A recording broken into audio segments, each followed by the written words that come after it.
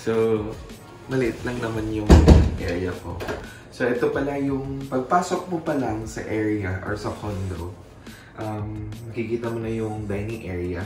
So, ito yung kitchen. So, may microwave tayo dito, ref, na walang laman pa kasi kakalitan lang. And then, I have here the, anong tawag dito?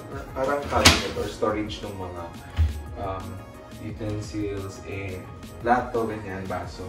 Tapos meron tayong range, ang tawag doon? Exhaust. And then we have here 2 burner. Okay, so yun.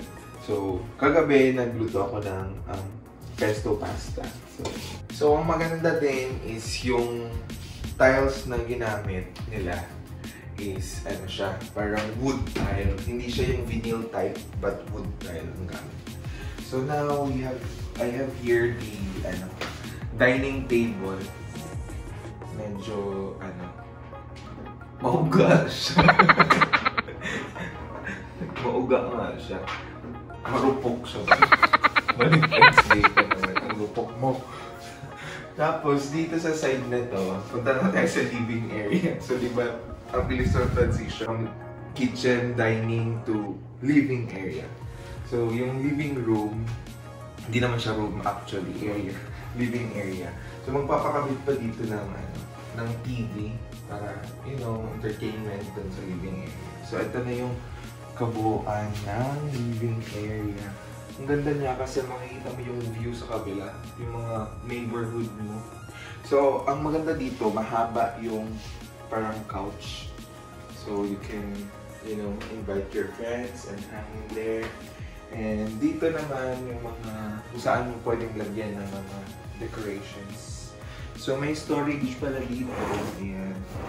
So, ang ano lang dito, cozy kasi nga, di ba, nakikita mo yung view doon, may golf area doon, makikita mo. Tapos nakaka-relax siya after work dito agad, ganyan. Minsan dito na rin ako nakakatulog dahil sa pagod from work. So, yeah. So, ang maganda dito pag may bisita ka, hindi sila pupunta dun sa comfort room mo mismo or yung bathroom. Maganda dito, meron kang powder room. Yun. So, yeah. This is the powder room. Actually, pwede pang maglagay ng washing machine dito para yung laundry area mo dyan natin. Siguro nagtatanong kayo kung saan dito ako natutulog. So, this condo kasi is loft type. So, nandun sa taas yung bedroom at saka yung closet. So, let's go!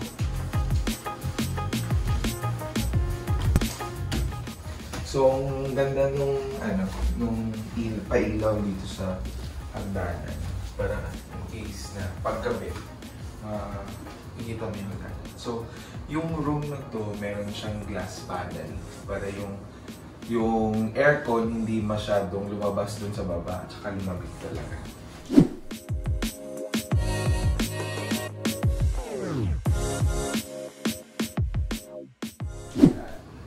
So makikita mo yung 180 degrees na view from there to the golf course.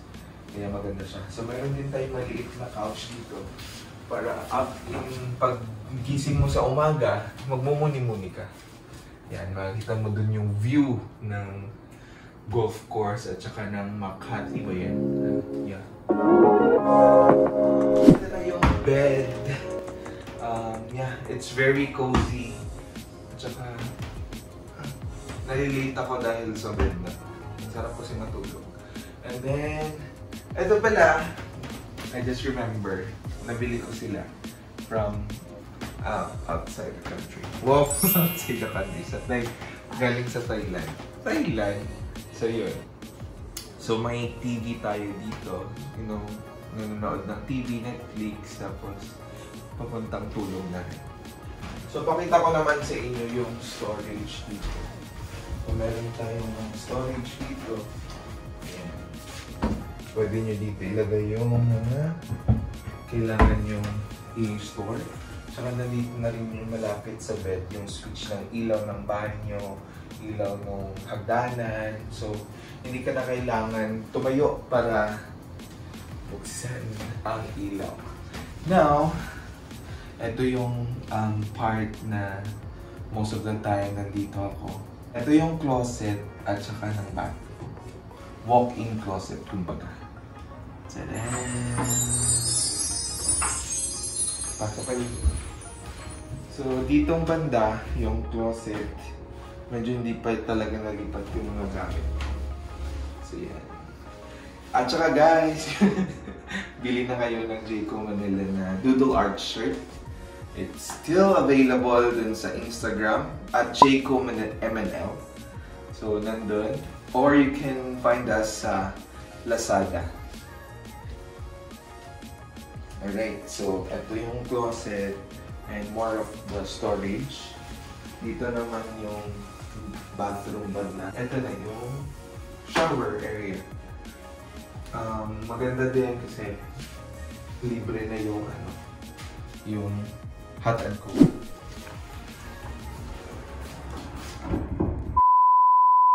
Hey guys, so this is not my condo.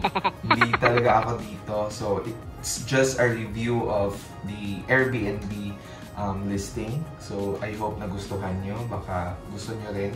Marami dito sa BGC area na magaganda yung places nila. And it's nice to, you know, to check in para, you know, ma-refresh yung mind mo from your busy schedule. So that's it guys, and I hope nag-enjoy kayo sa condo tour natin ngayon, and sana mag-suggest kayo kung ano pa yung next video na gagawin ko.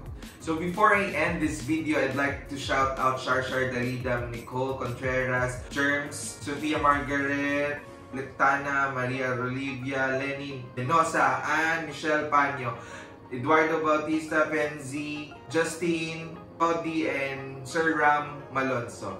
Yun na. So next ko na yung iba sa next video. And guys, don't forget to subscribe, hit that notification bell, and give this video a thumbs up para updated ka sa next video ko. And see you guys on my next vlog. Bye-bye!